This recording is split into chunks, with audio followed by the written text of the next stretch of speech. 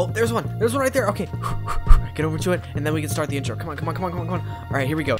Heidi ho, everyone. My name is ClayDoh, and guess what? I have a new strategy that all you new players can follow along. It's super easy. All you need to do is find a lava pit. So this is actually a broken strategy, and it involves getting diamonds easily. So if you don't already know, diamonds spawn underneath every single lava pit in all of Minecraft. I don't know why they coded it like this. So what you need is 4 buckets. So what you need to do with these buckets is grab lava. The next thing you need to do is you need to get a sponge. So if you don't already have a sponge, it's probably the easiest crafting recipe in the entire game to get. So what you need is like 5 different items, but then you can get a sponge. So what I need next is some wood. So I'll be right back when I get some wood. Alright guys, I got the logs, and now all we need to do is craft up a crafting table. So next thing you gotta do is put the crafting table down, and then you want to put the sponge in the middle. So you're probably wondering, what do you need to do with these 4 lava buckets? Well, this is the most simple part in the game. You want to surround them with the sponge, and then you'll create the best item in the entire game of Minecraft. Boom, the lava sponge. If you don't know what the lava sponge does, hold on, my hunger's running out. I need to eat a beetroot. Alright, there we go. So if you don't know what a lava sponge is, all it does is this. Boom. Look at that. We found diamonds. I'm so glad I enchanted my pickaxe ahead of time. It's so worth it. So as you can see, I have 41 diamonds. This is so cool. So the next thing you need to do is look up. You see that? That's right, diamonds actually spawn on top of every lava pool too, and it's at the build limit, so we're gonna need to be building up quite a bit. So I'm gonna need to take out these bedrocks here, and let's build up and grab these diamonds. So I'll be right back.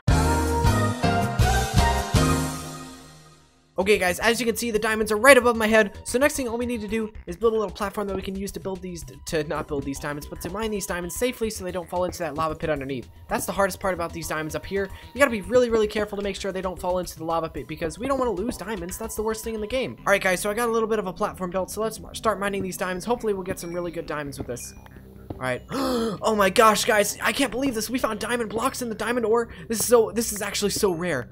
This is so lucky. Oh my gosh. We're gonna be rich on diamonds. I can't believe this. Alright guys, we got all the diamonds mined up on this side so easily. As you can see, we got so many diamonds. I cannot believe we got this lucky already. So next thing we gotta do is get down safely. This is why I brought the water bucket. As you can see, I'm the best water bucket dropper in the entire world.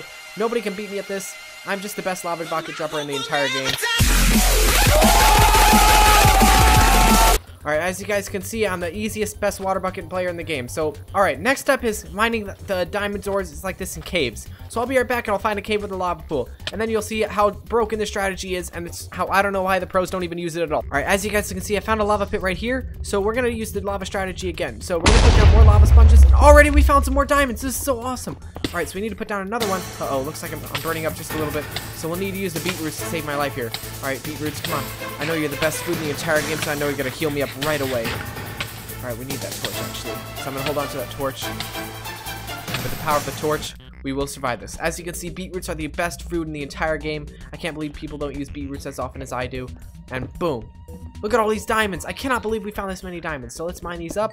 At the end of this video, I'll show you an even bigger strategy with these lava pits that you probably don't even know of, even if you're a professional in Minecraft. You probably don't even know this strategy, which is why I don't see many people using it.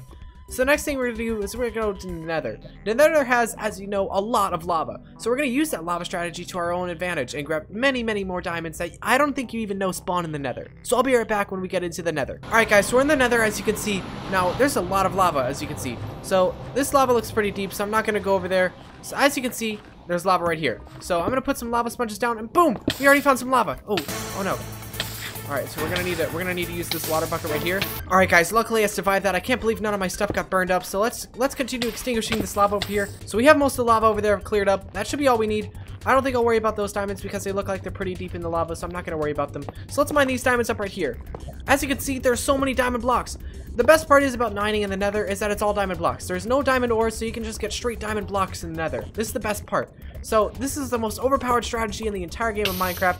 I actually tried speedrunning the Minecraft with this strategy, and I beat the game in 2 seconds. Can you believe that? I had a 2-second world record. I didn't even think that was possible until the other day when I tried it. So as you can see, you can get so many diamonds so easily. Diamond armor is probably the best armor in the game, unless you're me and you have this armor. As you can see, it's the best armor in the entire game. I'm taking like no damage from the lava. Alright, anyway, that's it for the nether, so let's move on to the end. Now you may be thinking to yourself, there's probably no lava in the end, right? Well, you'd be wrong, and I'll show you why. So let's go to the end real quick. Alright guys, we actually got really, really lucky with our end spawn, and as you can see, we have a little lava pool right here. So unfortunately, like the overworld, there's no diamonds that spawn above, but however, watch this. This is insane. That's right.